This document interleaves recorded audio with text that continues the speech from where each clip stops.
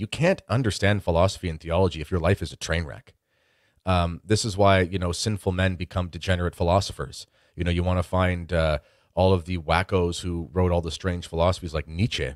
I mean, the man had real personal life problems with the solitary vice and was just a complete pervert, and no wonder he was insane. He lost his reason, because sin makes you stupid. And so this insistence on these electronic mediums for instant gratification, find an answer, copy and paste, what this really does is it turns us into Protestants. It turns us into, I'm going to find a citation, and the citation's from whatever source I think is a good one, and then I throw that citation at you, and it's like, haha, you're stupid, I win. This is not how Catholicism works. This is not how any sound intellectual thought works, and I think AI just makes it infinitely worse because it literally is your brain, so to speak, and it turns you in, it's like atrophy for your intellect and turns you into an idiot.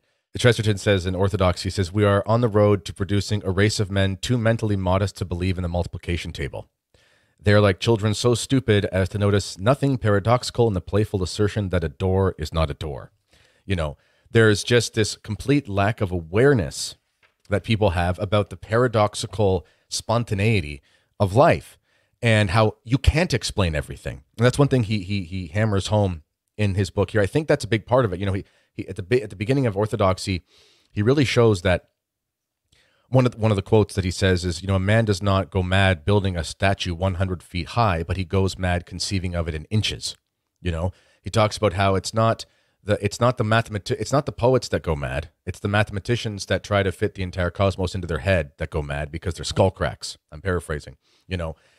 People today, we are so rationalistic. We are so materialistic, even Catholics. And that's kind of what Chesterton goes off in this book. He says, no matter what philosophy of life, because he starts from an agnostic perspective in his younger days and shows his development.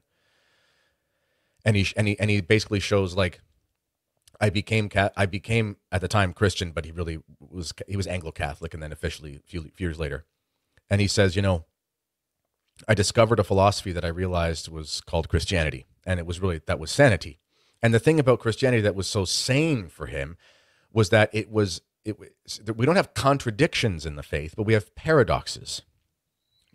One must die so that he can live. One must descend so he can rise, things like that. Whereas the modern world only sees contradictions, and they try to erase the contradictions, which means they erase everything.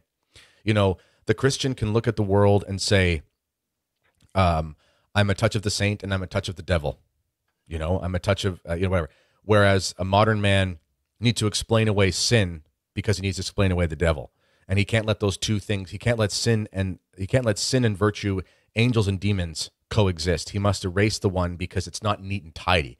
And life is not neat and tidy. And in humor and comedy, what is laughter? I mean, laughter is you recognize something that is surprising and incongruous, and it invokes in you a reaction to something that is otherwise absurd. And that's why you laugh. This is why, in a sense, we say that chimpanzees laugh when somebody falls or something like that. This is why a little child, if you're in a high chair, and you know this, Tim, with your kids, you walk across, you pretend to slip a banana and fall on the ground, they laugh. Why? It's not funny that you fell. It's funny that you were walking and then all of a sudden you weren't. That's what's funny. And I think we're so serious. People are so unbelievably serious that they just can't laugh. And when somebody is too serious to laugh, they're too serious to have joy. And if they don't have joy, they can't even really be a Christian.